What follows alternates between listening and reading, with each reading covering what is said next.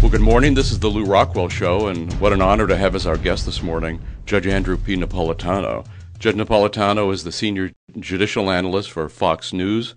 He's the host of the wonderful Freedom Watch on Fox Business. He's the Ciceronian orator and the Jeffersonian writer who is such a great champion of freedom in this country. And Judge, you've had 5 other important books. Nation of Sheep is my own particular favorite, but they're all great. But why do I think that your latest book is the most urgent, the most timely, maybe the most important you've ever written? It's called It is Dangerous to be Right When the Government is Wrong, The Case for Personal Freedom. Well, let me start, Lou, by telling you how much I love our professional relationship, and I deeply appreciate the generosity that you've shown toward me in this introduction and in many others. All of my books have had the common theme that our rights come from our humanity, whether you believe we are the product of natural selection or the willful image and likeness of an almighty. Our freedom is integral to our humanity. That's not just an academic argument, because if freedom comes from our humanity, and then the government can't take freedom away from us unless it can demonstrate to a neutral jury that we've violated someone else's freedom. The themes are common among the books. The reason this is the most important is because the government keeps giving people like you and me and many of the folks listening to us now more material to worry about, and for those of us who write, more material to write about. As bad as George Bush was with respect to the Constitution and the dollar, Barack Obama is worse. Hard to believe, and I never thought I would be saying that, but almost every violation of Economics 101 or principle of natural law or guarantee in the Constitution that George W. Bush committed, Barack Obama has committed to a higher and more offensive degree. It is more and more important today than at any time in our history that average members of the public, not lawyers and not legal scholars and not journalists that watch this stuff for a living, but the folks who work hard to put money on the table and raise their children and pay their mortgage, understand that our rights are ours, and that any person in whose hands we have reposed the Constitution, who supports or votes for legislation or executive action that takes our rights away from us, is not worthy of that trust and needs to be voted out of office. Judge, has Obama just abolished the Fifth Amendment, for example? Well, it would seem so. I mean, the Fifth Amendment could not be clearer, where it says that no person, not no American, no person, shall be subject to the laws of life, liberty, or property without due process of law. In the case to which you refer, I think, the murder of Anwar al-Awlaki, it's an easier case to make because he's an American. But the president set himself up as judge, jury, and executioner by, for the first time since the Civil War, dispatching the military to kill an American. We don't know the evidence that they had against him. We don't know how he got on the list. We don't even know the legal justification that the president used because he won't share that with us. And the creepier part is that the president's folks have leaked that there were 20 other names on that list. Well, who are they? How much more killing is going to happen before the Congress realizes that when the president uses the power of the government to kill, when he does so in a manner that violates the Constitution, that's an impeachable offense. I noticed, too, that they sent in a Predator drone to kill al-Awlaki's 16-year-old son and some other teenage friends who were having dinner together because they felt that he might be a potential terrorist, too. So I guess they can just kill anybody for pre-crime. It's hard to believe that this is happening right before our eyes and in the present age, but it is. And the next generation of Predator drones, as you may know, will be about the size of hummingbirds. So people will suddenly find that the table at which they're sitting or the vehicle in which they're riding or the bed in which they're sleeping has been pulverized by something that they never saw coming at the command of some faceless bureaucrat in Langley, Virginia, at the instruction of a president who's violating his oath to uphold the Constitution, who's violating the Constitution, who's violating federal law, and who's committing murder.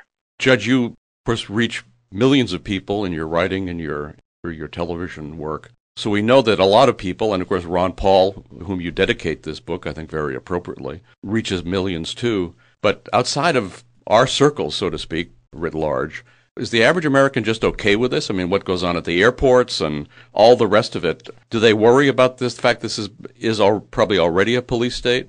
I think that there's more worry out there than we recognize, but not enough worry to cause to generate the political change to make this stop. Most people couldn't care less about their privacy. I think they'd like not to have a camera on them when they're engaging in the private bodily functions that we all engage in. But the attitude seems to be, I didn't do anything wrong, I don't have anything to hide.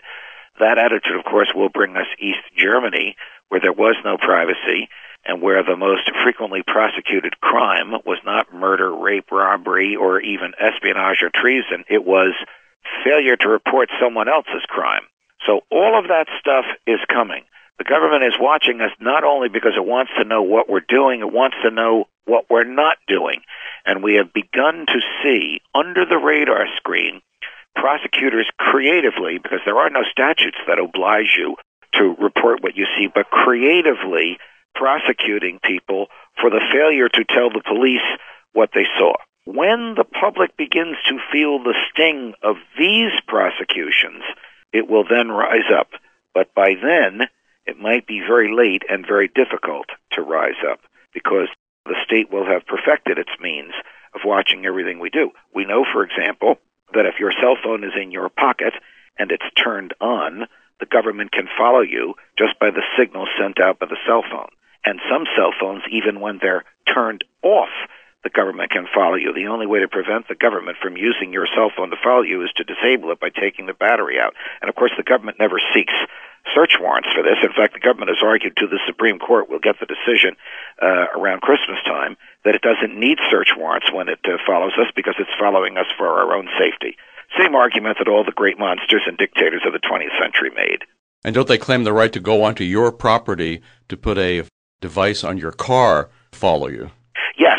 There are people who don't have cell phones with them or cell phones in their cars. And so the government has solved that issue by literally walking into your driveway or your garage and putting a GPS tracking device in your automobile. And the government argued, this is the Obama administration, this is the former professor of constitutional law, this is hope and change and transparency, said to the court, well, we can do that because we don't have time to go get search warrants. Again, an argument of a monster and a dictator.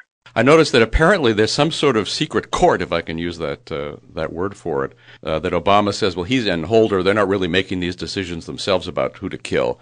It's this secret panel of whomever. But does this indicate that there may be really an entire structure of secret courts in this country?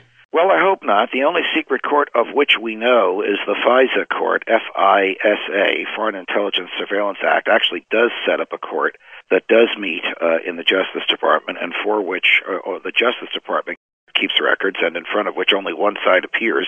That's the Justice Department. Theoretically, all this court does is issue search warrants.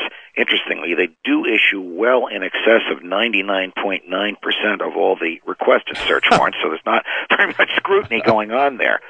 But yes, Lou, there was, at the time the government leaked the fact that there are 20 other Americans on the president's list, it also leaked the fact that the president consulted some people, and they were described as present and former government officials, judiciary and non-judiciary. So there is some unofficial, unauthorized by the statutes group that the president is conferring with when he decides on the lawfulness and the morality of his killing.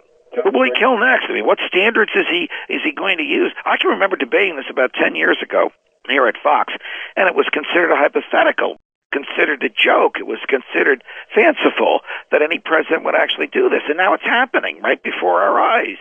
And, of course, the very word terrorist has an extremely elastic definition. I mean, we know that some people in the Department of Homeland Security consider you at least a terrorist suspect if you talk about the Constitution too much. Exactly.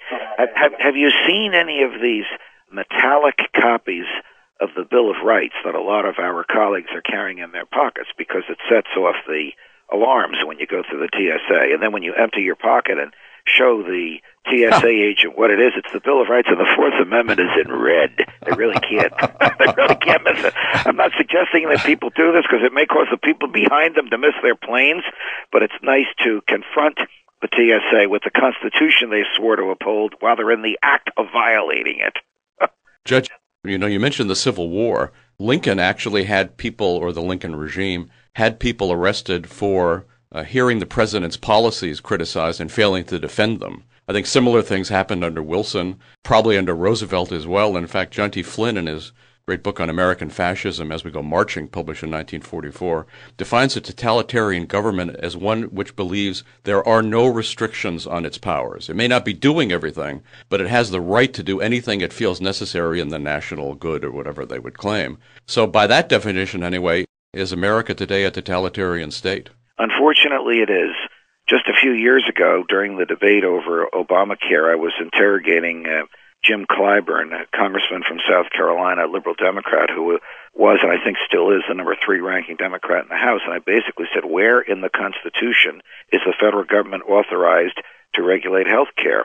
And he said to me, Judge, most of what we do in Washington is not authorized by the Constitution. Now, I commend him for his candor, but that's where the government is today. It doesn't recognize the Constitution. It doesn't recognize the natural law. It doesn't recognize the laws it has written.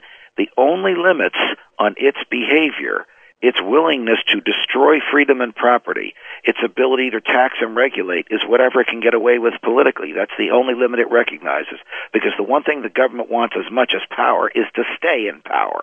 And they certainly believe that there are no rights, or rather any right, quote-unquote, that an American has or anybody else in the world is granted by them and can be taken away by them. The theory is called positivism, just a word that lawyers and philosophers have used to summarize the views of those who think that rights come from the government, not from God, not from our humanity, but from the government. So to the government, it's perfectly logical for them to say, we give you this right, we can restrict the right in bad times, and if you behave the way we want you to, we'll let you exercise the right in good times.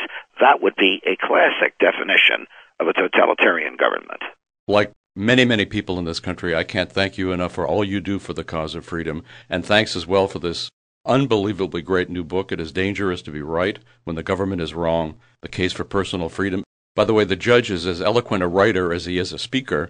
This book goes very fast. It's inspiring. You will learn a tremendous amount from it. It'll help show you exactly where we are and what we need to do. So we'll, of course, link to this, link to your other books, your Facebook page, Twitter, your website. All I can say is you inspire us all, and keep doing it.